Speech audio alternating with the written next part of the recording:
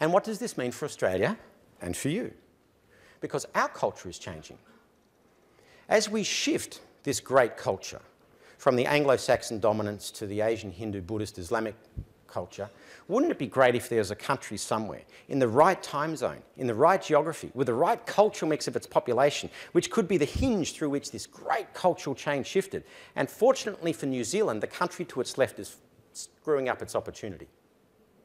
Because we're fascinated by 1,200 refugees in Manus and Nauru.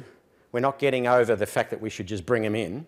And we are blowing our opportunity by telling all of the Asia-Pacific region, by putting out taxpayer-funded maps with a map of Australia, a red line through it, and the words, "No way, you'll never make Australia home," and somehow we're dumb enough to think only asylum seekers read it. And we are blowing our opportunity to be the hinge through which this great cultural transition shifts, and instead being the cringe. But how does this change more specifically for Australia? Well, 51% of Australians have one parent born overseas. 1/3 of Sydney is born overseas. We now have many different migrants coming in. Let's just take the Sudanese for a second. I'm not picking on the Sudanese because they're Sudanese. I'm picking on the Sudanese because they're particularly new. Think through the head of a Sudanese person. You come from a conflict zone. Who is the person you distrust most in Sudan? Military. People wearing what? A uniform. And what are you wearing when you attend an emergency? So are those types of people coming from the culture that they come from, given the circumstances of where they're coming from, are they likely to trust you or not trust you the moment they see you? They're not going to trust you. Is it their fault? No. It's just a cultural awareness. And one of the great shames, I think, in this country since 2001, since we've been anti-refugee, is we are no longer funding refugee integration programs when they come to this country. We're not teaching people as much as we should that, guess what? In this country, you trust a uniform. We've got to break generations of training when people come into this country. People don't learn this by osmosis, and we're doing them and us a great disservice by not being culturally aware. And with this great shift that's going on in the culture of global trade, the largest migrant markets for Australia now are India and China. Are we prepared for that cultural change and that cultural influx? Do your teams know how to deal with people from the different cultural backgrounds? One of the issues that's come up both last night and today is the issue of violence against emergency workers. How much of that is based on cultural misunderstandings that we as a nation haven't dealt with as part of our integration programs when people come, and therefore the first front line in the cultural misunderstanding is you and your teams. And have you prepared you and your teams for that? So what does that mean for you?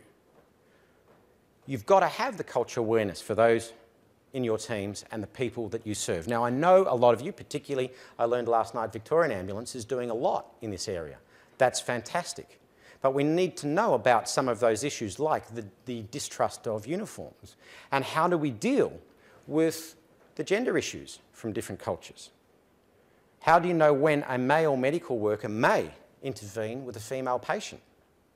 How do we know when to recognise gender and sexual-based violence issues that need to be reported back, and how that needs to be done where we don't put the patient, the victim, in even more danger?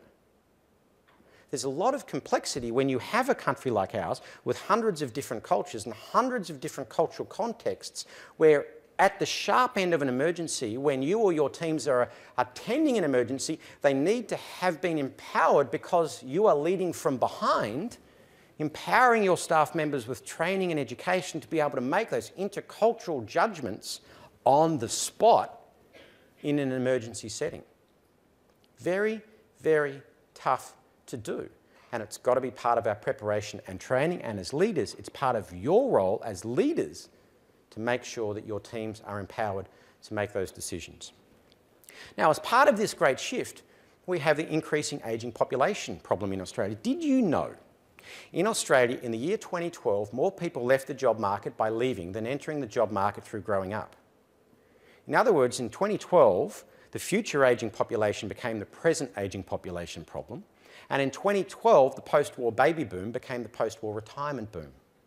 So the challenge that your industry has is we're having an increasing demand on health services, particularly through the ageing population, at a time when we are shrinking the tax base and therefore governments have more pressure to reduce funding. So how do we increase services in a time of reduced funding? That's a really hard balance that we need to figure out. And I don't have an answer for that.